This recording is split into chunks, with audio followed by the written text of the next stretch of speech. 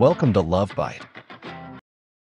I and my wife have been together for 6 years and married for 2 years. She has a childhood friend, Dave, who's dating Tessa.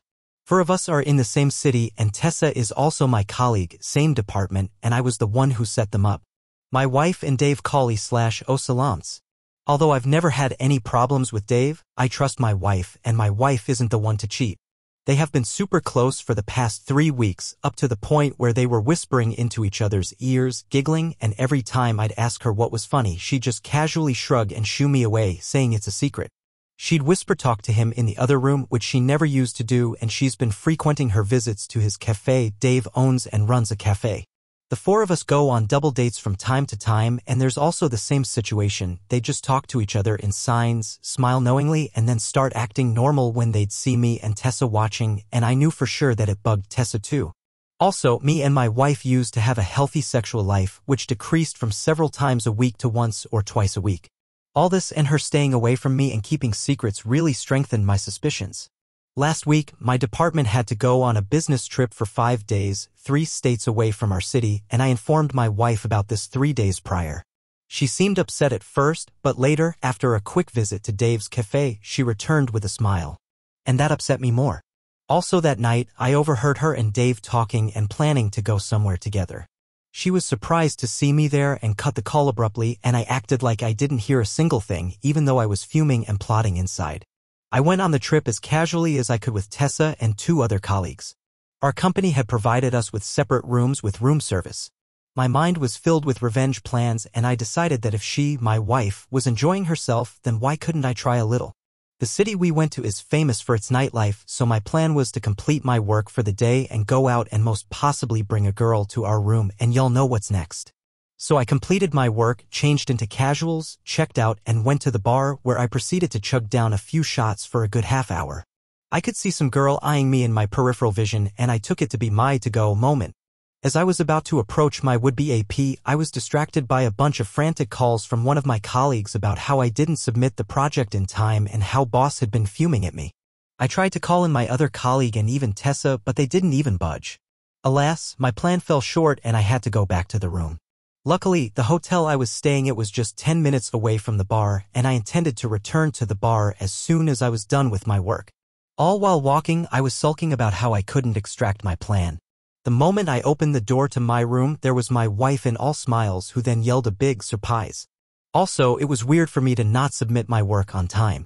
Before I had a chance to know what was happening, she shoved something in front of my face, and I just got to recognize the 2 red lines, and the switches just clicked. I don't know what happened next, but all I could remember was both of us kissing and crying tears of joy. My wife was pregnant. Like, my wife is actually pregnant. I forgot all about my suspicions, all about my plans, and that chick in the bar. I hugged my wife for as long as I could and kissed her belly several times. That night, we had an amazing session, and my wife was back in my arms. The next morning, Dave and Tessa congratulated me and informed me that they were now engaged, and we went on a double date. Later, my wife apologized to me for ignoring me knowingly and keeping secrets, and for how they were just planning to surprise me with the news of pregnancy and Tessa with a marriage proposal. Also, she personally apologized for resisting my advances, as she was insecure about her body and scared of hurting the baby. She's a scaredy cat. And man, I felt like a gallon of ice-cold water being thrown on my face, and never in my life was I ashamed as much as I am now for even doubting this woman. We spent the rest of the week enjoying ourselves to the fullest and visiting many places, shopping for baby clothes. We couldn't resist, to be honest. We're now back to our normal lives. While I'm the happiest with my wife's pregnancy, I'm still ashamed of my thoughts. God knows what would have happened and where I would be now if my wife had caught me with some random chick that night.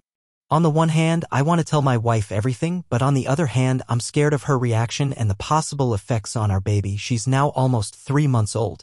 I love this woman, she's my wife, and I want to spend my life with her, taking care of her till the end. So y'all, please tell me if it'll be a good thing to just lay myself bare to her or hold my tongue as long as I can. How to phrase this, as the matter has turned out to be a new day, a new shit kind of thing. So yeah, going for the majority, I decided not to disclose the shit I tried pulling to my wife. She's more happy and glowing, and now that there's a bump, she's more beautiful than ever.